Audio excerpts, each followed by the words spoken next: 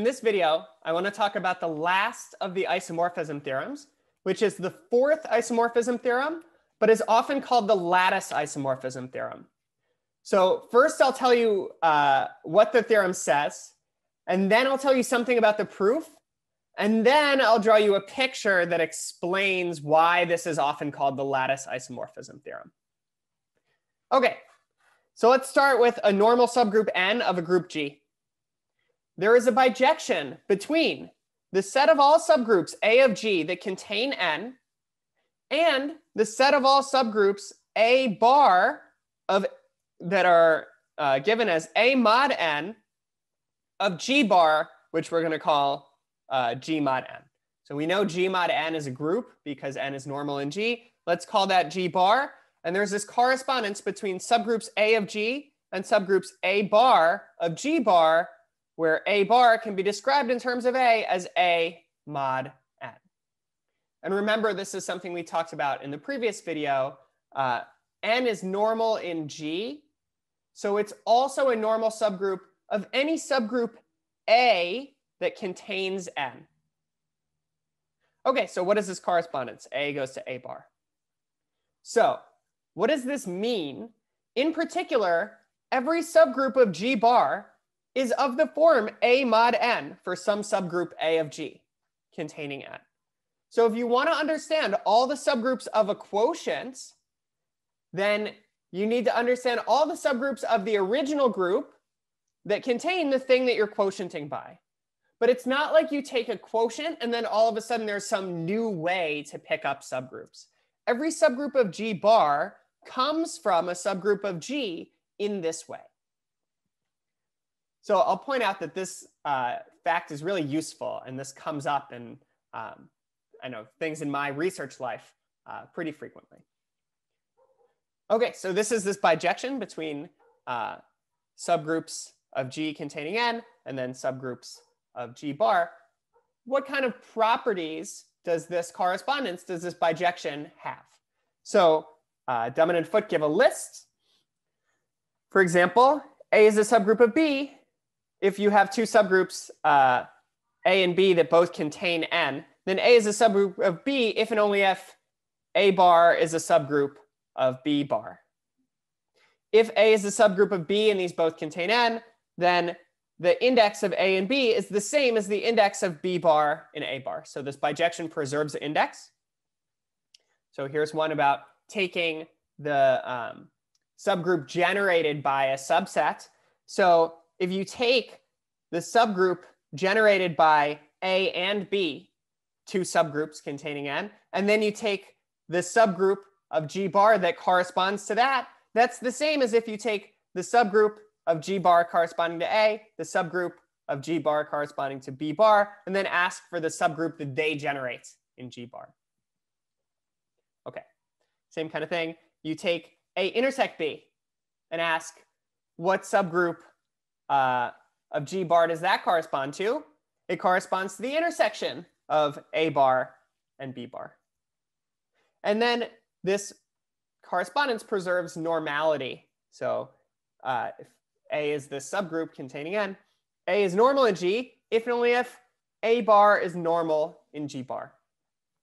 So I'm not going to do all the details of the proofs. I'll say a little about it. And in fact, I'll say a little more about it than Dummen and Foote do. But the big idea here is to consider the natural projection, this special homomorphism from G to G mod N that has N as the kernel, where we just take an element little g to the left coset of N containing G. So the big idea is going to go through understanding this natural projection homomorphism.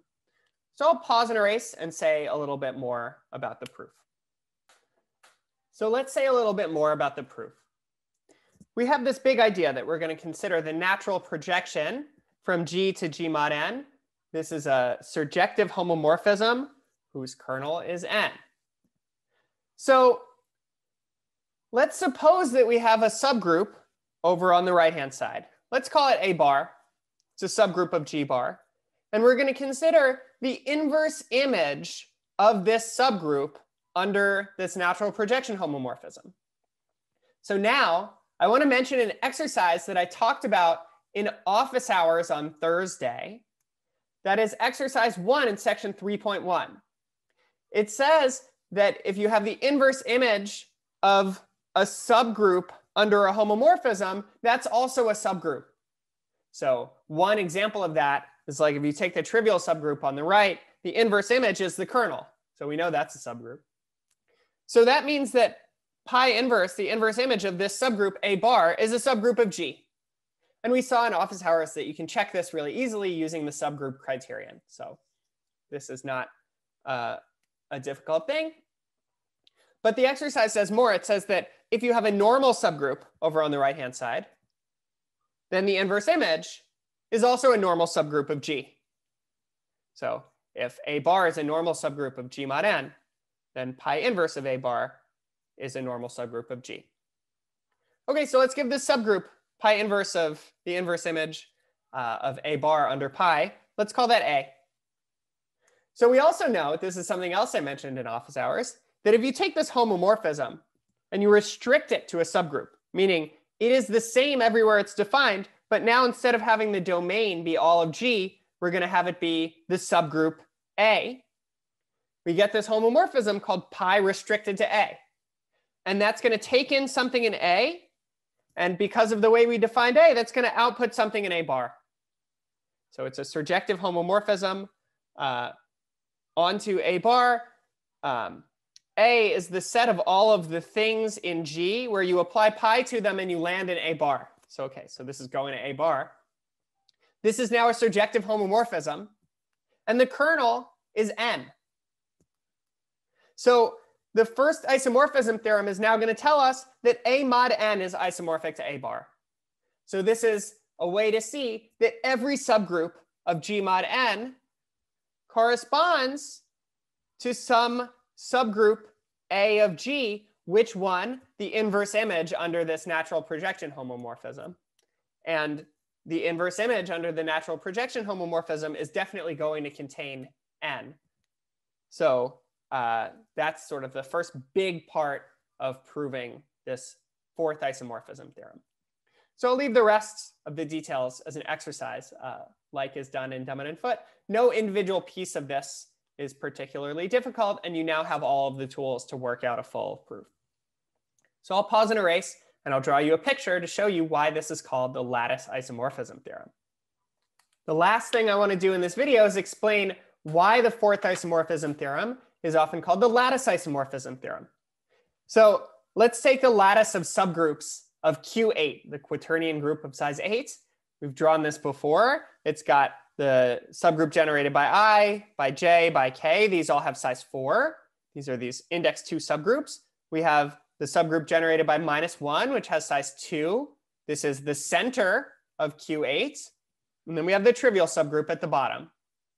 So the center is normal in the whole group. So let's call the whole group G. The center is going to be n.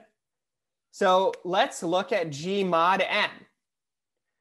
So that's Q8 mod the subgroup generated by -1. This is a group of size 4, right? Because Q8 has size 8, n has size 2.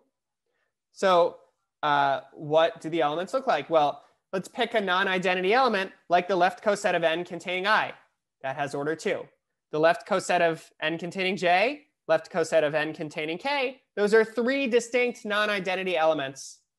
And then we have the identity, the left coset of n containing n itself. So what are we seeing? We have this, this group is isomorphic to Z2 cross Z2. It's easy to see that it's order 4 and it's not cyclic.